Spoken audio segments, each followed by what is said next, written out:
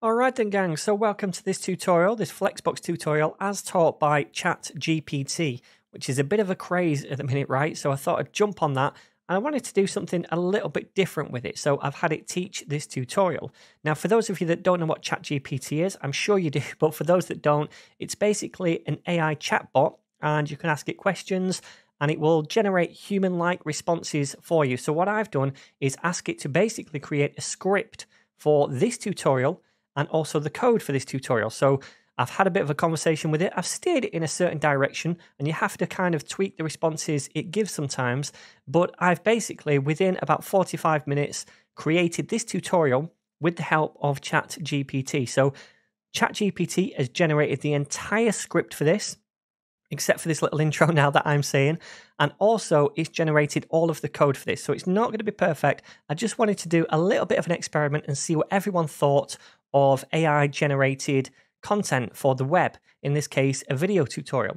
So I'm going to hand you over to the script as generated by ChatGPT right now. At the end, please let me know your thoughts in the comments down below. I just wanted to quickly add as well, it will be read by me. I'm just reading all of the script as generated by the bot. Okay, so enjoy.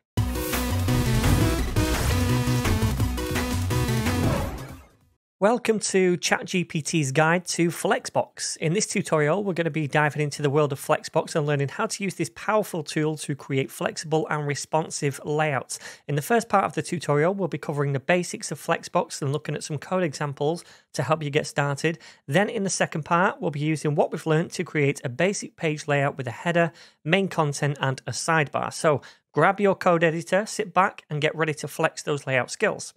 So Flexbox, my friends, is the bee's knees of layout. It's like a superhero for your HTML and CSS, giving you the power to create flexible and responsive layouts with ease.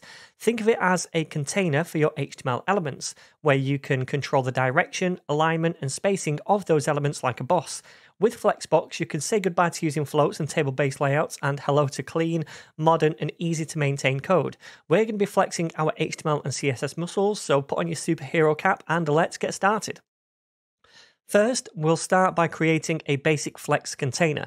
To do this, we add the display property with a value of flex to the parent element. In this example, let's say the parent element is a div with a class of container. Here we've added 3 child elements with a class of item inside our container. This is just to give you an idea of how the flex properties would affect the child elements. In the CSS, we've added the display flex property to the parent element, which tells the browser to lay out all its children elements in a flex layout. We're also giving the container items a width of 300 pixels, a height of 100 pixels, and a black solid 1 pixel border. Next, we'll look at the flex direction property. This property controls the direction of the flex items within the container. The default value is row, which means the items will be laid out in a row from left to right, but we can also use the column value to make the items stack vertically. If you preview this in a browser, you'll see that the child elements are now stacked vertically. Now let's change the value of flex direction back to row. And if you preview this in a browser, you'll see that the child elements are now stacked horizontally. Now let's talk about alignment. The justified content property controls the alignment of the items along the main axis, which is the row axis by default. You can use values like flex start, center, flex end, space between, and space around to align items. If you preview this in the browser, you'll see that the child elements are now centered along the main axis. Another important alignment property is align items, which controls the alignment of the items along the cross axis. By default, it's set to stretch, which means the items will stretch to fill the container, but you can also use values like flex start, center, and flex end. If you preview this in the browser, you'll see that the child elements are now centered along the cross axis. And lastly, to wrap up the basics, let's talk about the flex wrap property. This property controls whether the items will wrap to the next line when they run out of space. By default, it's set to no wrap, but you can also use wrap or wrap reverse. Now, if you preview this in the browser, you'll see that the child elements are now wrapping to the next line when they run out of space, and you can change the values of the properties to see the different effects in the browser. And that's it for the basics of Flexbox, folks. Don't worry if it all seems a bit overwhelming. Take your time and play around with the code examples. Also, don't hesitate to look at the resources provided by the Net Ninja, Sean. He has a lot of great tutorials and examples on his website. Now, I just want to interject right here. This is me, Sean. And I want to say that that was ChatGPT's words, not mine, I promise you. All right, so back to ChatGPT's script. All right, folks, now that we've flexed our layout muscles and learned the basics of Flexbox, it's time to put that knowledge to the test. We're going to use Flexbox to create a snazzy page layout. So grab your code editor, your favorite beverage, and let's make something beautiful together. First, we'll start by creating a container for our navbar. This will be a header element with a class of navbar. Inside the header, we'll have a nav element that will contain all our links. Next, we're going to add the title of the site, Dojo Blog, as an H1 element and place it within the navbar at the start. If we preview this in a browser, we can see all those links and the H1. Now we'll apply Flexbox to our navbar container by adding the following CSS. The justify content space between property will make sure that our title and links are evenly distributed across the navbar, while the align item center property will center the title vertically in the navbar. And if we preview this in a browser, we can see the links and the H1 with a lot of space between each one. Lastly, we can position the links to the right of the navbar and the H1 on the left by giving the H1 a margin right of auto.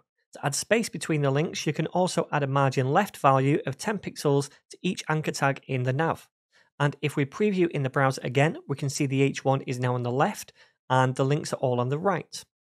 With this HTML and CSS, we've created a basic navbar with Flexbox that contains the title Dojo Blog and 4 links aligned to the right of the navbar.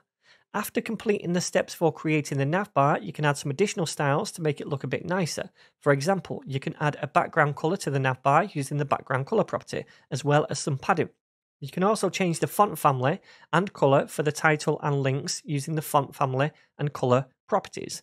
Please note that I've used common web fonts like Poppins and Open Sans. You might need to include them in your project if you want to use them. Keep in mind that this is just a basic example. You can always add more styles or customize it to your liking. Also, don't forget to preview those changes in the browser to see the effect of the different properties. Alright folks, now that we've got a snazzy navbar, it's time to move on to the main event, the main content. We're going to create a 2-column layout with the main content area on the left and a sidebar on the right, where the main content area will be the blog post and the sidebar will contain other category links, all using Flexbox.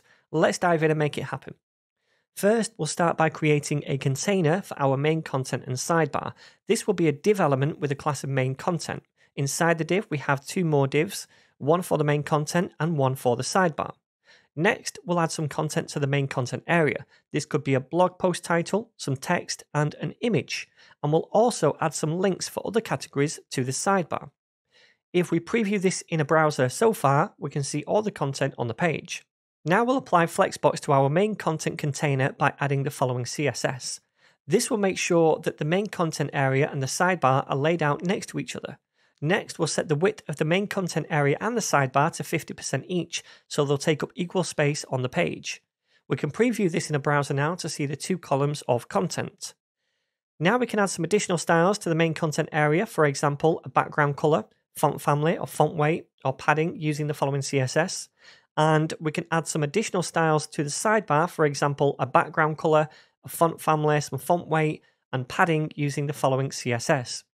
With this HTML and CSS, we've created a 2-column layout for the main content of a blog post with a sidebar containing the other category links. Well, folks, that's a wrap. You've just learned the basics of Flexbox and how to use it to create a snazzy page layout. I hope you had as much fun as I did, and as Sean, the Net Ninja, did too. We're like the dynamic duo of web development, Batman and Robin, Bonnie and Clyde, but without the whole criminal thing. We're more like the dynamic duo of making your websites look amazing and user-friendly. Don't forget to subscribe to the YouTube channel, give this video a like and share it with your friends and family. And if you're feeling particularly generous, you can also buy us a virtual coffee or 2. Thanks for watching, and we'll see you in the next tutorial. Alright, so it's me again, Sean, and that is the end of ChatGPT's script. So I just wondered what everyone thought of that tutorial as taught by ChatGPT. I thought it was okay. It was kind of standard, but there was a lot of things that I would have done differently if I was creating the tutorial myself, obviously.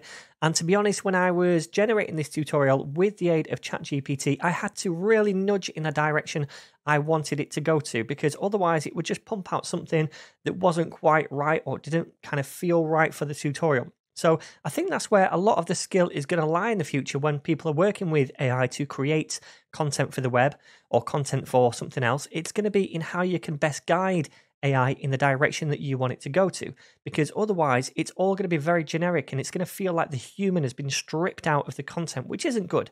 So that's my thoughts anyway. It would be good to know what everyone else thinks down in the comments. And maybe in the future, I'll do another one. I'll work with it a little bit more, see if I can guide it in a slightly better direction to make something that felt a little more human. But yeah, let me know what you think down in the comments.